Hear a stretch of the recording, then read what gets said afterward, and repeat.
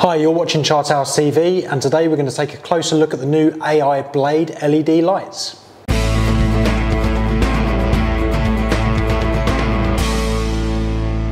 So some of you may be familiar with AI or Aqua Illumination already. They're one of the most well-known and well-respected manufacturers of LED lights out there. And most of those LEDs are upper nova pendant style lights that seem to have dominated the hobby for the last few years. And people have really started talking about the AI Blade because there's something quite different. They are a strip light, if you like, that harks back to those kind of strip light days where people maybe had lights in a hood or actually a fluorescent bulb. So it's a real change. The Blade LEDs come in 4 different models, so you have the Grow, the Glow, the Refusion light, and also a freshwater option. And the great thing about these as well, they come in 7 different sizes. So from 12-inch, the small little unit there, all the way up to 66 inches.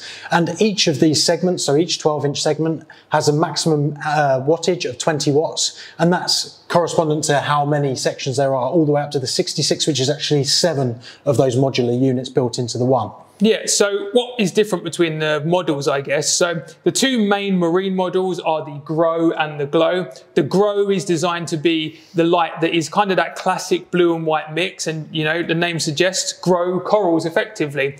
Now the Glow is designed to make those fluorescents in your corals and fish really pop. So you can use them as a supplementary light alongside your existing lights, or you can use a mix of the 2 to actually give you a really full spectrum over your aquarium. The Refugium, again, as it suggests, is designed specifically for growing algae in a refugium, and a real introduction to the range, I guess, which has happened before but is really being focused on now, is a freshwater model, which really opens up the market to anyone who's got a freshwater tank, whether it's open, topped or closed, to have a really high-end strip light in their aquarium. So the question you're all asking is, why would I want to move away from my lights? Or if I'm looking to purchase new lights, what makes the AI Blade different to what's available already? So one thing that really stands out with these lights, and that AI have put a lot of production into, is the edge optics. That means that you get a really even spread of light, and you can have the light itself really close to the water level. Yeah, so mounting is obviously something that needs to be considered here. So the smaller models come with these very, very slick acrylic slide out mount options, which means that, as Steve said, you get the light really close to your aquarium. And when you get to some of the larger models, they come with clips that are compatible with AI's existing HMSA mounts. So you can have them either really tight to the aquarium on a suspension cable, or you can have them on an up and over like you would traditionally with a pendant light. But if you still want to maintain that kind of slick, low to the water level look, you can also buy a standalone mount, which mounts them just a few inches off the water level, but still much closer than a traditional pendant light, which really does give a very, very slick look. And another thing that you would sometimes worry about having your light mounted that closely to the water level is the water ingress or any issues with water. The great thing about these as well is they're IP66 water resistant. So hopefully that will mean that any splashes or, you know, it's not going to give any trouble to the light. It's going to work fine in that condition. Another standout feature on these lights, and something that I really appreciate, is that they're a solid state light. There's no fan. So they're completely silent when they're running, which is a real benefit from light, especially if you have these on their own without any other lights. You're not going to get any noise at all. Yeah, so the whole top of the light actually is a heat sink, so you can actually see how that would be cooled pretty efficiently. So what you're getting is a really slick and unobtrusive light. No noise, not really taking control of your aquarium and keeping your focus on what's in the tank as opposed to the equipment around it.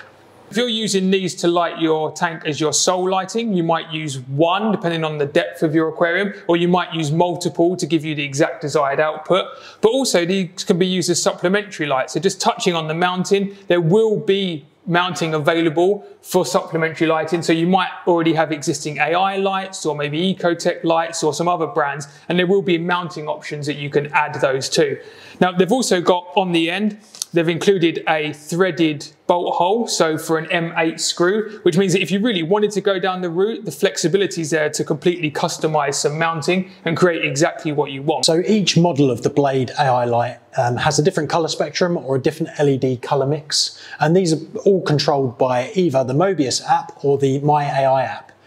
This connects, or the light connects directly to that via Bluetooth on your phone or mobile device. And the great thing about that is that you can either go onto the app and use the presets that are already installed, or you've got a fully customizable program on there, so you can set up your sunrise, your sunset, as well as the color spectrums throughout that day period as well. Yeah, exactly. So what we're really, with the whole package, is offering is something that looks very good and is obviously very controllable and allows you to be very flexible in the color spectrum that you want to have over your aquarium, whether that's supplementary or the sole lighting. And one really big point is that they're quite affordable compared certainly to the pendant style lights that you might see on the market. So the smallest model, this kind of 12-inch size, starts at around £145 depending on which spectrum light you're going for, all the way up to about £600 for the largest model. So even if you need more than one, depending on the depth front to back of your aquarium, you're still looking at a really cost-effective light, certainly for a high-end light with this kind of output and par reading. They're available now on the website, so if you want any more information, make sure you head over there, or feel free to get in touch via the comments down below in this video, or give us a call or an email to our customer service team, and we'd be more than happy to help. As always, thanks for watching. Don't forget to subscribe, give this video a thumbs up if you've liked it, and we'll see you on the next one. See ya.